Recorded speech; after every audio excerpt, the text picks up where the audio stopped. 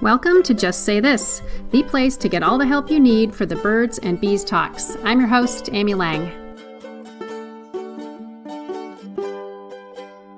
Just a quick reminder, this show is for grown-ups because I'll be swearing. There'll be lots of swears, and then I'll also be talking about grown-up sex. I can guarantee that your kids do not want to listen to this, and they really don't want to listen to it with you. You've been warned. Do you have a question for me? Please give me a call. The phone number is 206-926-1522, 206-926-1522, and I will answer on the show. And if you have a funny sex talk story, please call in those as well, 206-926-1522. Thanks. Hey, how's it going? I hope you're holding up in these trying, awful times. I don't want to jump down that rabbit hole, so I'm not gonna. I'm gonna go down another hole. Ha, just kidding. Here's my thought of the day. I just taught a class about how to talk with tween boys about sex. It's a 3-part series. If you get my newsletter, you heard about it. And then I did a little quickie hump day session with my Solution Center members. And in both conversations, the topic of 69 came up. Now, you know, episode 69 and episode 169 explain how to talk to kids about 69. But that's not what I'm going to talk about. What I'm going to talk about is what do you do with their playground chatter, they're bringing stuff home, the swears, all the potty talk, and all of that? And how do you handle it when your 9-year-old wants to know what 69 is and, might even have, kind of know what it is, know it's about oral sex, and then perhaps you haven't talked about oral sex. So that's what I want to just give you a little help with. So first of all, do you remember all the stuff that went on the playground and with your friends, and you're trying to figure out what is 69, slang for sex, BJs, the whole shebang, talking about boobs and down low areas on people with penises and all the slang and stuff, and then all the mystery about just sex in general, trying to figure out what all these different terms mean. So that still happens today. Of course, thanks to porn, it's happening sooner and it's more, we'll just say explicit. Anyway, so this info's coming to your kids. Your kids are going to repeat stuff. They're going to hear stuff, and that's completely normal. So it's important for you to get ahead of it, partially because they need to know how to handle it, and also because you need to establish yourself as the person to go to if they don't know what 69 means or what a BJ is or what oral sex is. And so what you can say to them is, something along the lines of, I remember when I was a kid, there was all this stuff that went on the playground and things I didn't understand and words I didn't get, and, kids were talking about stuff. And I just want to let you know that I remember that and how much I would have loved to have someone I could talk to and ask questions about the kind of stuff that I was hearing. Then you say, I want to be that person for you. So if you have questions about what you hear on the playground, please don't hesitate to ask me, because I'll help you. It's kind of a crazy world out there. And, the smarter you are about this and the more information you have, the better you're going to feel when something weird comes up with somebody else. So there you go. The next thing that I would also recommend you say is, and in other news, if you are talking about this stuff, you should be really careful, because if an adult is around and can hear you, they can freak out, because most adults are not like me. And because if I overheard something, I might be a little bit upset and worried, but I wouldn't freak out. I would just make sure that you all knew what you were talking about and that it wasn't okay to be talking about that in that circumstance, and point you to resources or whatever, like your parents or something like that. But not everybody's like me. So the rule is, if you're going to talk like that, if you're going to swear, if you're going to talk about that stuff, do it away from other adults. And then be really careful about who you're having those conversations with. If it's kids you're a really good friend with, that's one thing. If it's some rando kids, that's another thing. So you kind of have to pick your audience. Anyway, that's what I have to say about that, because 69, 69, 69. I don't think I've said the word number 69 as many times as I did yesterday. Alrighty. On with the show. I've got some good news for you from the mailbag. Hey, Amy. My 17-year-old son told me last night that he's concerned about low testosterone. Why? Because he feels his sex drive is too low for a teenage boy. I'm taking this quite seriously because his dad's very low sex drive has been extremely hard on our marriage, and I do not want this for our kid. I know I need to schedule an appointment with an MD, but what else should I do? Thank you. Oh, this boy, I just feel for him.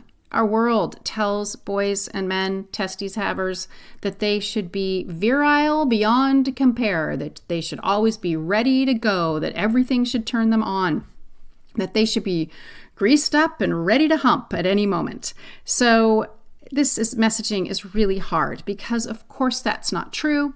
Everybody's different. And the hard thing about being a teenager is, of course, you're comparing yourself to what seems like is normal. Like he thinks he's not like a normal kid. And it's so hard. It's so hard to be in that space, as I know you recall. See my previous rant, I think. I feel like this is all related. Anyway, so with this kiddo, the concern is probably real because of his father's situation. But the other thing is, if he is consuming media and that is really reinforcing this idea that you need to be boned up and ready to roll at any moment, and that there's a direct relationship between your feeling horny and wanting to do it constantly and your your personhood, that's a big problem. So a couple of thoughts. My first one, of course, is porn. And I think that, of course, he's seen porn, and it could be that he sees porn and how those people are behaving, and he thinks, oh, I don't feel like that. He might not be turned on by porn, so he might think there's something wrong with him. And so he is maybe comparing himself to that, and so that's got him worried. He may be hearing about his friends' exploits, and that's not happening to him, and so he may be worried. And then the last thing, of course, is, he might have low T. That's a thing. It happens to lots and lots of people. There's nothing unusual about it, per se. And it's really hard, right? When... They're not hard. Just kidding. It's hard when you're comparing yourself and you think there's something wrong with you, and it has something to do with sex, right? With sex. And again, especially for men and boys. Like, it's such a big deal about being sexual, and I can just see how painful it is for him. So yes, go to the doctor. Absolutely. Get that tested. And one thing about doctor's appointments is that he should absolutely have that appointment alone. He should be alone with his doctor talking about that. You can back channel and make the appointment. And so you can say, will you please talk about these things? But he needs to have his own conversation with his own doctor about this and have you out of the room, because it's really hard to talk about this in front of your mom, I would imagine.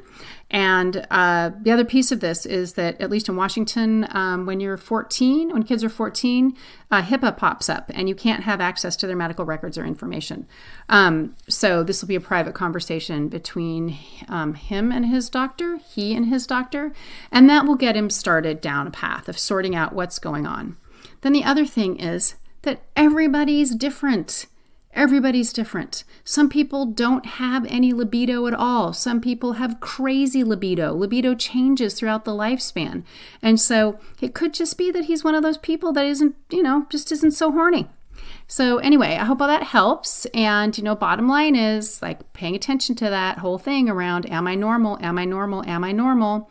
Really, really, really the biggest thing that's going on in adolescence on so many levels. So there you go. In the show notes, there's a really excellent article from Scarlet Teen about libido and this very thing. So go check that out. Okay, here's the next one. I showed my 9, almost 10-year-old son a couple of the Everybody Curious videos and told him he could watch them on his own to learn more about these topics. I said that these are important topics he's going to have to learn about anyways, and this is a way he wouldn't have to talk to me about it as much. He got upset and said that he already knows about all this stuff and why am I making him learn it again, etc., etc. I explained that he doesn't know everything and there is so much more to learn, and it's my job to make sure he knows everything he needs to before he gets older. He kept crying, and then he slammed out of the room and went to his bedroom and slammed the door. Frowny smiley face. Frowny face, not a smiley face. I'm feeling really frustrated because I've tried to be open with him about all these topics while not pushing things too much. I try to bring things up as they come up, for example, from TV shows. Maybe he can sense my nervousness around talking to him about sex. I think I'm doing a pretty good job of appearing calm and nonchalant, but maybe not. Do you have any suggestions on what I could do next? I feel like he's still somehow gotten the message from our culture that he should be embarrassed to talk about sex. Okay. Yeah, this is rough, right? And oh, poor guy. Poor guy. So a couple things. When kids get to be this age, 10-ish, they have this natural thing that happens, this sort of, I'm going to call it an instinct that makes them think and react to talking about sex like it is the grossest thing in the history of mankind. Talked about this before. And everybody's different. Some kids, they're fine. Some kids, they're not. Some kids, they're in the middle. And so I just want to normalize that. I also want you to know that it does sound like you've done a pretty good job of talking with him. And maybe you have done a really good job and he's just full up of this stuff. One of the questions that comes to mind for me is around how frequently are you really pushing this? Are you being a sex talk pusher? And you're just giving him too much information too quickly. And at 9, you still got a lot of time to go. You got a lot of time to get a lot of information to him. So I'm wondering if you're kind of just overdoing it in general. So it might be time to back up the truck. Love that you're using things that occur in nature, like TV shows and that sort of thing.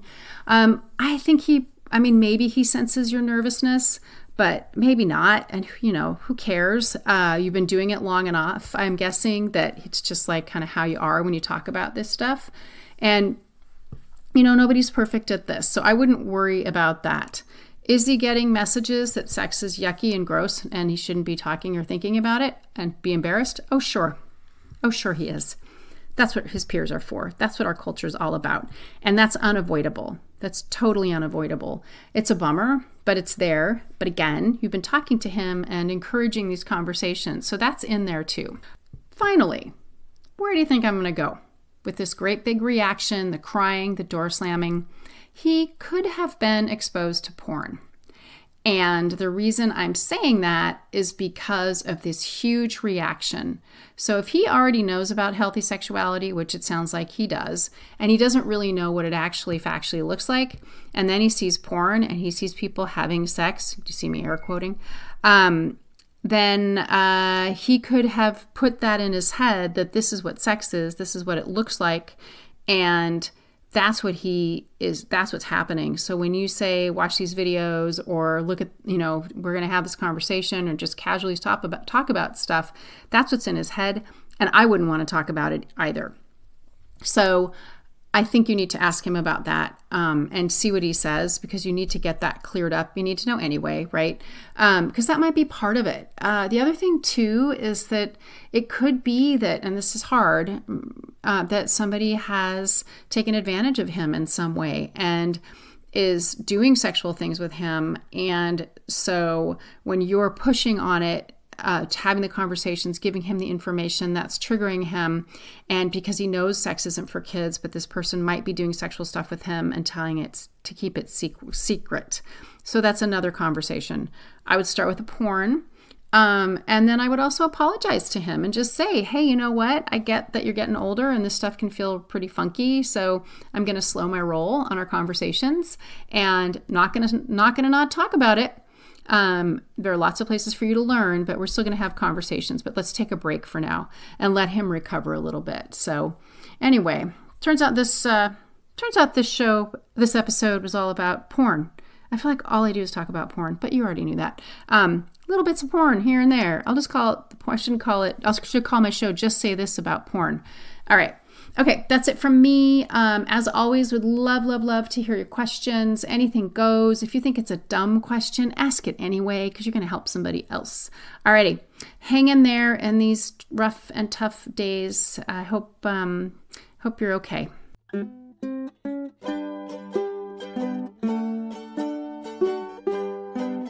That's it for this week. Thanks to everyone who's been calling in. The number's 206-926-1522, so please leave me a message if you have a question or a tale from the trenches.